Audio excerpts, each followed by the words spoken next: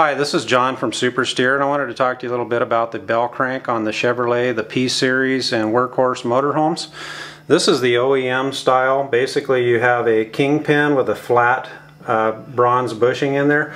With this style of bell crank you have to have a certain amount of clearance between the bushing and the pin to get it to turn freely. The problem is when you get side play in these parts, it creates a lot of play in the steering, can cause wander and rut tracking. What we've done is we've redesigned this part with tapered roller bearings top and bottom where we can put a load on it and it'll take the side and in play out at the same time with the tapered roller, yet it still turns nice and free. So this eliminates the play in the steering, wander, rut tracking.